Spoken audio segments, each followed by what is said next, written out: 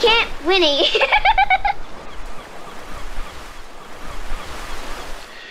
G'day all. Quick story for you, bit of a bizarre one.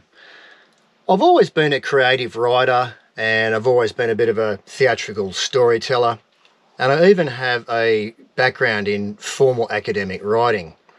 But several months ago, while we're on this great trip around Australia, lapping Oz for our second lap, we noticed an article in the Wanderer magazine. Now, the Wanderer is a camping and travelling journal that's published once a month by the CMCA, the Campervan and Motorhoming Club of Australia. It's a great piece of literature. If you join the CMCA, you can get on board that one. Anyway, they were advertising for any family that was currently travelling Australia to basically submit their story for the following month's publication. So I thought to myself, well, I'm a content creator, I'm a YouTuber, I'm a vlogger, and let's face it, we're pretty seasoned travellers by now. So I thought, why not? So over the course of a few nights, I began writing an article which was intended for the Wanderer magazine about our travels from the very start, from the concept to where we were at that time several months ago. So I put pen to paper. As I said, took me a few nights, and then sent it in and just forgot about it. Now, although this was written by me as a freelance writing piece, it was totally voluntary and it was unpaid, and they were simply just asking for people to write about their travelling experiences. Several weeks later, we were alerted by friends that not only had they used the piece of writing I'd given them with the accompanying photos, they'd actually put us on the front cover of the August edition 2023. That's us at Coober Pedy. Was totally blown away. I didn't anticipate they were even going to use it, let alone put us on the front cover, and lo and behold, there we were as a major piece in the 8-page story in the centre of the magazine. And as a result, what a wonderful opportunity it was to be approached by another camping and travelling media platform where I've done freelance writing for them also. But anyway, I'll read you this magazine article that I wrote for them. Wasn't going to, it's been several months, but I thought I would anyway. It's a wonderful magazine, and all the journalists and all the crew at the Wanderer, Australia. So I'll read it to you, and look, maybe it might inspire you to get out there yourself and have a crack and tour this wonderful country. See you later.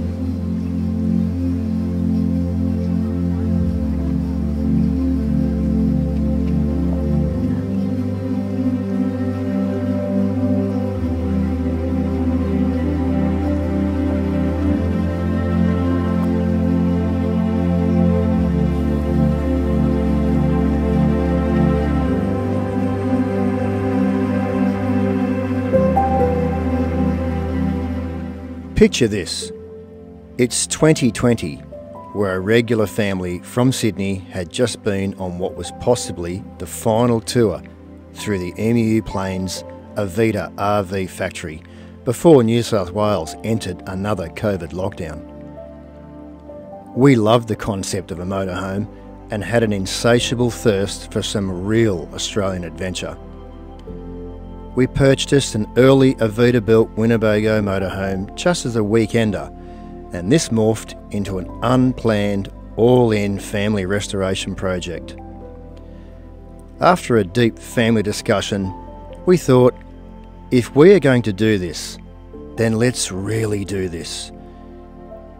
You only get one life, so let's not waste it. We removed both our daughters, then 7 and 13, from their respective schools, and we hit the road full-time for 1 year. What unfolded was life-changing. Isn't it strange where some roads in life take you? We had no idea that what we were about to embark on would actually ruin our life, but in a good way. We had heard that the hardest part of doing the lap of Australia was making the decision to do it. It is true, that initial step really feels like a big leap of faith. We filmed our travels along the way and published them on YouTube, so our family back home could be with us, plus anybody else who was interested. We initially thought, what content could we possibly offer in our videos? After all, we didn't have the latest equipment, we didn't do extreme off-roading, we don't have an off-road caravan, we don't fish, we don't own a boat or have a dog. Hold it up. Good girl. Hold it up. Up. And we definitely aren't trying to sell anything on YouTube. Looking back at it all now, that was exactly the point. We were very different from the usual travelling crowd. We had a cat, an old vintage motorhome, older kids, and we had absolutely no direction whatsoever. Just hopes, dreams, and a ton of tenacity. But we captured something. We did the lap with very little, and we did it with soul. My childhood hero was Albie Mangles. What a legend. If I could identify with any past adventurer, hands down it will be Albie. He was a guy with very primitive equipment, no formal survival training, and no military background. He came from a time before V8 Saharas, coffee machines and lithium batteries. What he did have, though, was an overwhelming sense of adventure. So did we. Our family yearned to break bread with the real travelling community and to see the real Australia. You don't realise how great barbecues can be in the middle of absolutely nowhere, or how nice cold beer can taste in a heatwave in the red dust. How star-filled the rural night skies become, and how great Australian music really is. Or how nice a meal that was cooked on a fire can taste as you share your most personal life stories with someone you just met an hour ago. You will never be without help with a flat tyre, and you will forge the most unique friendships out there with the most salt of the earth people. I'm certain we'll end up being friends for life with most of them. Of all the travellers we met, we were all on the same path. Happiness, serenity, and just appreciating simplicity are something to intrinsically cherish. Upon arriving home in early 2022, our lap around Australia was over. I knew we would never be the same. Looking back, it's like life stopped for us the moment we were off the road. But I felt that one day the road would be part of our lives again. Those world-class secluded beaches without a soul in sight, the red outback dust that drove us insane, and that northern Queensland humidity.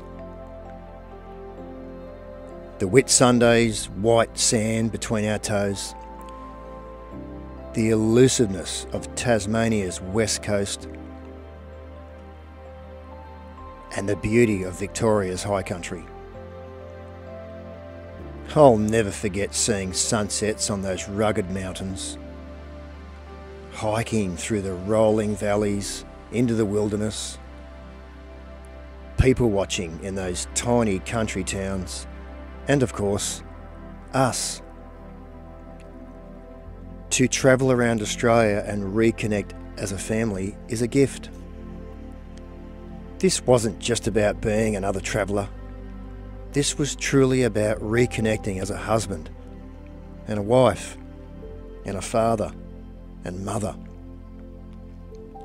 A situation only able to be cultivated in a motorhome on the road together for 12 months. We learnt so much that year, not just about how diverse Australia is, but about our own children, about each other, and about ourselves.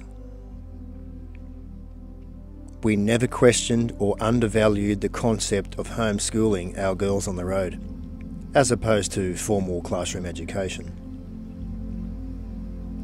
I saw 3 years of growth in those girls during our lap. We have had some tough times out there, but I'm immeasurably proud of how much resilience our family has developed and the self-sufficiency I've seen in our daughters. I just can't wait to see how our adventures shape their future. It's definitely been the best thing I have ever done for their developmental years. We met so many other families travelling, going to incredible lengths to get a taste of the nomadic family lifestyle. We have seen entire families sleeping in tents just so they can reconnect with their children. Early 2023, we once again did what we knew was absolutely right for us as a family. We resigned from our Sydney jobs, took Jess, now 15, and Chloe, now 9, out of school, rented out our home, and left our old lives for dust. Unfinished business awaited us, as Australia is a gift to us all and it absolutely must be explored. It felt wrong not to see it all, and I must admit, I shed a tear or two when my family agreed to return to life on the road, into the red dust of the outback and beyond, for one more time. But our toughest challenges awaited us this time, tackling Coober Pedy, the Simpson Desert, up to the Capricorn Coast, the tip of Cape York, and across to the Gulf of Carpentaria. Places we never thought we'd ever see. Then to the Northern Territory, down through Western Australia, and across the formidable Nullarbor Plain once again. Prior to hitting the road this year, we became proud ambassadors of Avida RV Motorhomes and Caravans, the largest and oldest motorhome manufacturer in Australia today. We have always loved the motorhome lifestyle, so it was with such irony to be invited into the Avida family, the same family who built our motorhome 30 years ago. I must say, for a company that is arguably at the top tier in their industry, they are a wonderful family right to the core. A quality that certainly flows through to their final products. I often get asked if being a traveller is as good as what is depicted on social media. My personal answer is an immediate yes. Absolutely it is, and it's not to be missed. For us, money will return, but our time won't, and we may never experience travelling around Australia in a motorhome as a family again. People also ask us what our favourite part of Australia is. I always reply with, Australia. I honestly believe that we live in the best country in the world for motorhoming. Occasionally, someone will challenge me on that and ask me if I've ever travelled across every country in the world to make that comment. Well, the answer is obviously no, but what I do know is that there is nothing quite as unique as Australia, particularly the outback. There's just no other place in the world quite like it.